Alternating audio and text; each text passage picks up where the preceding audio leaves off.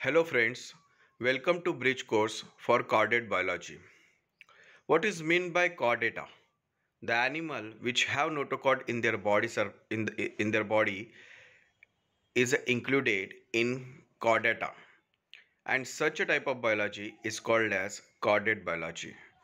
In past videos, we have completed our discussion on Agnatha division, which include Cyclostomata class.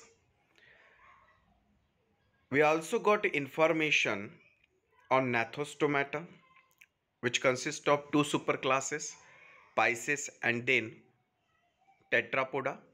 What are the salient features of Pisces? What are their example? We know very well.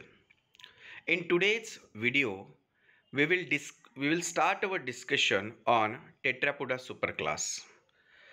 Tetrapoda means what? The animal which have four limbs. Such animals included in superclass Tetrapoda. This tetrapoda is divided into four classes. They are Amphibia, Reptilia, Aves and Mammals. In today's video, we will start our discussion on the general characteristic of Amphibia and Reptilia.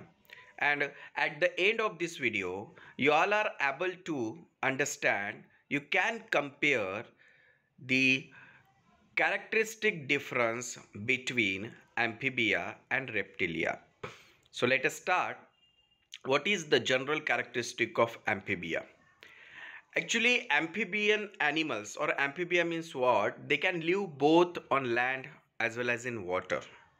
They are ectothermic animals and they are found in warm environment. Their body is divided into head and trunk. It means that neck is absent. The skin is smooth and rough without any scales, but with the glands that make it moist. Which type of glands present in the epidermis of that amphibian animal? That is a mucus gland who secrete mucus, and no doubt they have no paired fins because they consist of limbs. Rather than, there are again many more characteristics of amphibia due to which such animals belong to class Amphibia. Means they are poikilothermic. Poikilothermic means what? They that is simply called as cold-blooded animal. Cold-blooded animal means they can change their body temperature with respect to environment temperature. Understand? After that, sexual reproduction, sexual dimorphism is well marked, and they are oviparous, right? So these are some general characteristic of Amphibia. With the help of these slides, we can understand what are the examples of class Amphibia. See, this is bullfrog, then spotted salamander, then toad, green in color, newt. These are some examples of Amphibia. Understand? After that, let us understand what are the general characteristic of Reptilia. Reptilia is commonly called as crawling animals. Means ज्याला आपण सरपटणारे प्राणी असं म्हणतो. What are the general features? These are creeping and burrowing terrestrial animals with scales on their body. Means the body surface is rough. This is one of the compare characteristic with respect to Amphibia. Amphibian body is glandular and smooth. You can say like oily. And reptilian body is scaly, means it is a rough. This is one comparative characteristic. They are cold blooded animal like amphibian animal, means poikilothermic. I means they can change their body temperature with respect to atmosphere temperature. The skin is dry and rough without any glands, yes, and the body is divisible into head, neck, trunk and tail. Few of these shed the scales on their skin as a skin cast. The process is called as cast molding. The respiration takes place with the help of lungs.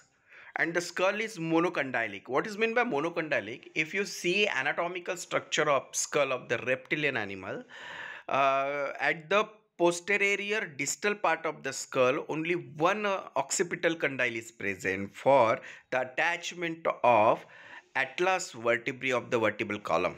Hence, it is called as monocondyly. They have two paired of pentadactyl limbs, each bearing claws. Claws for what purpose? For respiration. Means some reptilians are present in water, can swim. So claws help for that. Snakes are an exceptional. Yes, snakes lack, you can say, limbs, mature snake. But interesting thing is that if you see embryological study of snake, the study of snake is called as serpentology.